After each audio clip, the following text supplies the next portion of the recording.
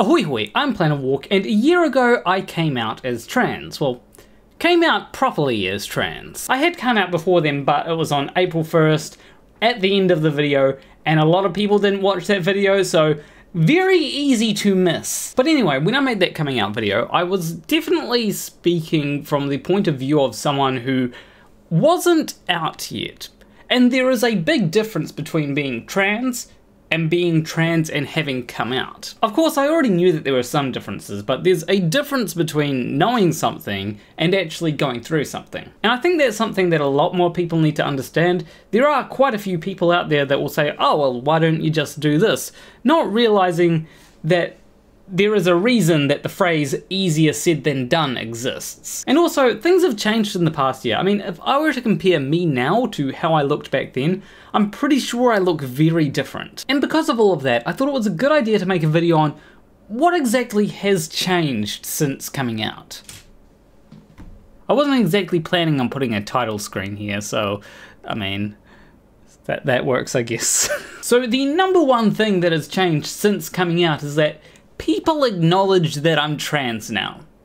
That doesn't sound like a big revelation, but it's actually a little bit more surprising than you might think. Turns out that there are a lot of people that had already guessed that I was trans, but just didn't say anything. And I think one of the reasons for that is it can feel kind of rude to a lot of people to assume that someone is trans just because they're growing their hair out or wearing nail polish. That being said, as much as some people had figured it out, there were some people that were absolutely shocked that I of all people would be trans. I think a lot of that probably came from people that viewed my content as being scientific, but only on the basis that I was a cis guy. You see, there's a lot of people out there that view being trans as being unscientific, so I can't be scientific if I'm trans in that case. Of course, that has nothing to do with any arguments that I put forth. I mean, I haven't changed my stance on the Earth being round or flat. It's still round. I'm not wrong on that. This also ignores the fact that being trans isn't unscientific. In fact, me transitioning in the way that I have has been utilizing science. Like, why do you think I take HRT? It isn't because some new age mysticist came up to me and said, if you take this pill, you will become a girl. No, it's because I looked into the effects of HRT and realized, oh, most of these sound really nice. But that being said, since I came out, I have actually realized that there are some effects of HRT that haven't been so great. So the main one is to do with the hormone blocker that I was on, spironolactone. So before starting that, I was told that there were going to be side effects. One of the main ones is that it is a diuretic, so you pee a lot. But it turns out that side effects can have side effects. Like, one of the obvious ones is that it led to me feeling a bit more dehydrated than I normally would. But there was another one too.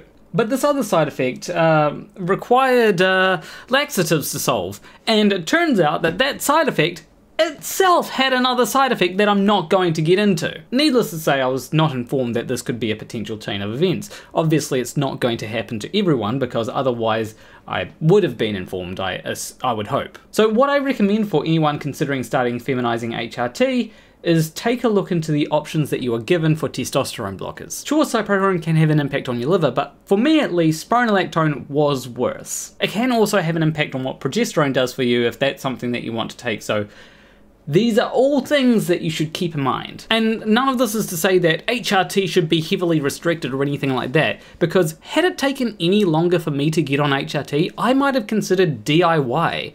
And had I done DIY spironolactone, then I wouldn't have realized that some of the effects that I was getting from that was caused by the spironolactone. And that's not to say that DIY HRT shouldn't be done, because for some people, that is the only option. But anyway, there is another negative effect of HRT that I want to talk about. But I feel like to talk about this negative effect of HRT, there is something else that I should probably talk about. And it's the fact that it feels like being openly trans, to some extent, my sexuality gets policed. Now, this doesn't come from trans people, but it comes from people wanting to paint us as being degenerate. There are negative stereotypes about trans people that simply aren't true.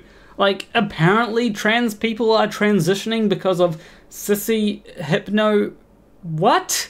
Now that is a bit of an extreme example, but it doesn't mean that it doesn't stem from other stereotypes that people hold of us. So when it comes to trans people talking about anything sexual, it is often seen as a confirmation of those stereotypes. Even me saying something as seemingly innocuous as, "Oh, I felt my boobs jiggle and that gave me a bit of euphoria," is taken as, "Oh, well, this person's just addicted to porn," or "this person is autogynephilic." In reality, no, I just want bigger boobs and I get euphoria from signs that my boobs are growing. And it's one of those things where if I'm not allowed to talk about something like that because it will give people a negative view on trans people, then what about more explicit things that might be important? Now the reason why I talk about this is because there is a negative effect that I did experience.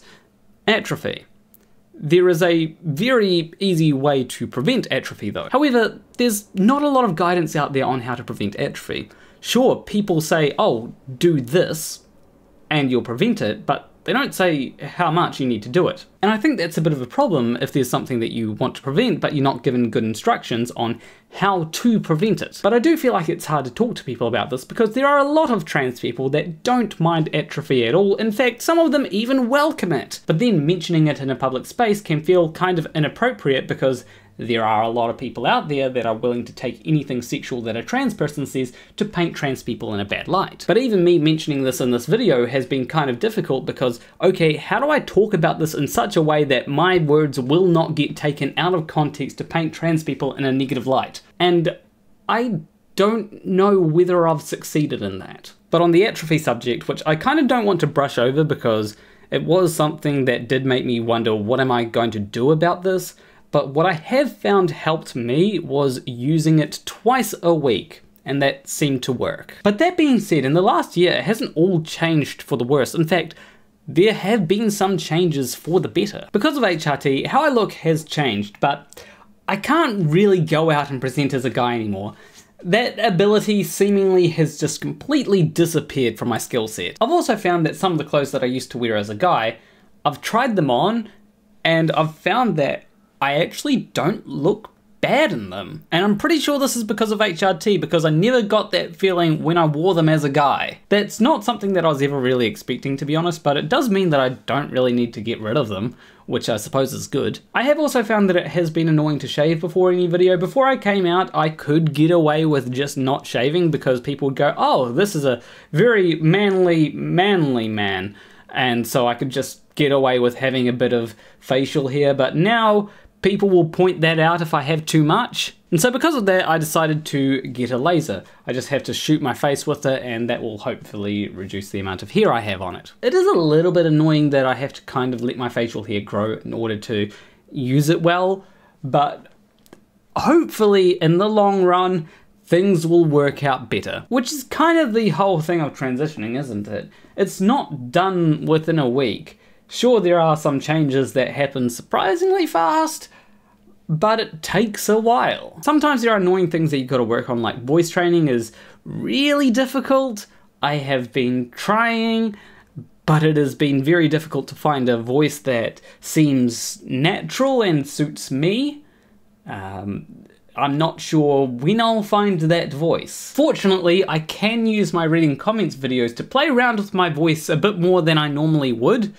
Like, sure, some of the voices sound like this, but then some of them are a bit more trying to be a bit more feminine, I guess. Though that could also help with me going into something like voice acting as well, so multiple good things can come from that. Now, I don't have a good segue into this next topic, so we're just gonna jump into it.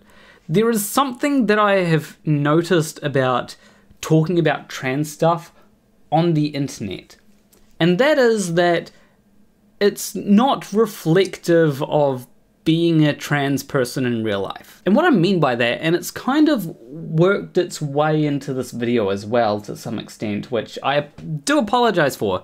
It's not really my intention, but it can kind of seem like a lot of the space is taken up by the negative stuff rather than the positive stuff, because I feel like there is a lot more positivity in being trans than negativity. And I feel like the reason for that is that there's a lot more to talk about when it comes to the negative stuff. There's only so many ways in which you can say that your life has improved.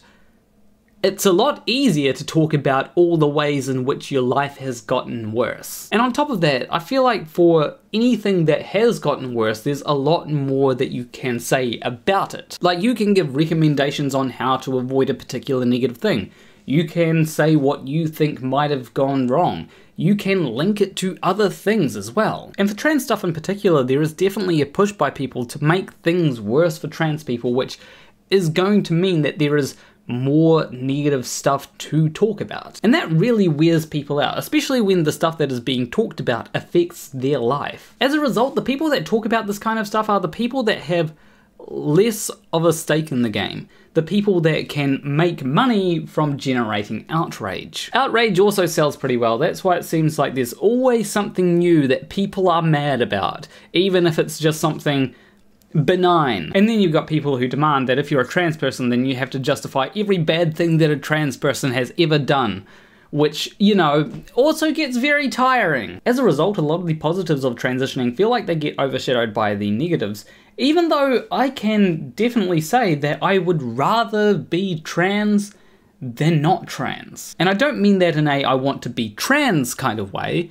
because if I were a cisgender woman, I think I'd be fine with that, actually. I mean that in a way of the benefits of me transitioning from who I used to be outweigh the negatives. Like, I am no longer apathetic about my body or my image, and that may sound like a very benign thing to some people, but for me, it actually has become quite important. I now have a lot more reason to look after myself. And sure, it can be hard sometimes. Sometimes people say, hey, you need to eat more, and I mean, I know, but food can cost money, and I need to budget sometimes. All in all, I've found that I've enjoyed being trans much more than I've disliked it.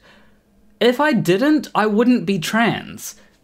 It's that simple. It doesn't mean that it's perfect, and I find that nothing in life ever is perfect, but it doesn't have to be perfect, it just has to be better. And that's what's important. Like, I could go on about all the negative things, and like, I was tempted to do that, but then I realized how much it would feel like I'm saying that being trans is negative when it's not.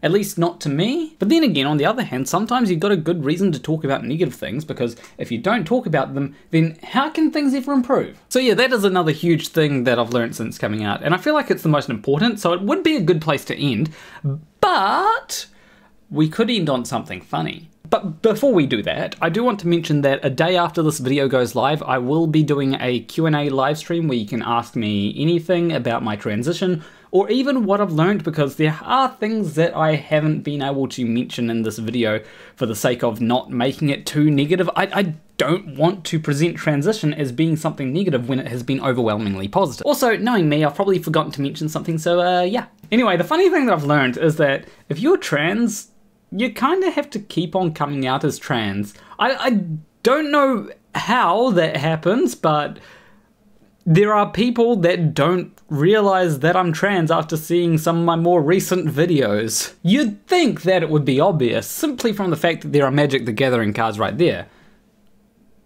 Or I guess there is a trans flag back there as well. That might also help. Maybe I just have to find a way to come out in every video. I could start with hoi hoi, it's your favourite Kiwi trans girl here, plan a walk. Let me know what you think of that. Anyway, leave a like and subscribe if you liked that video. Leave a comment letting me know why that just turned off. I was just about to finish. Be sure to join me in the live stream where I will see you. Between you and me, thank you for watching.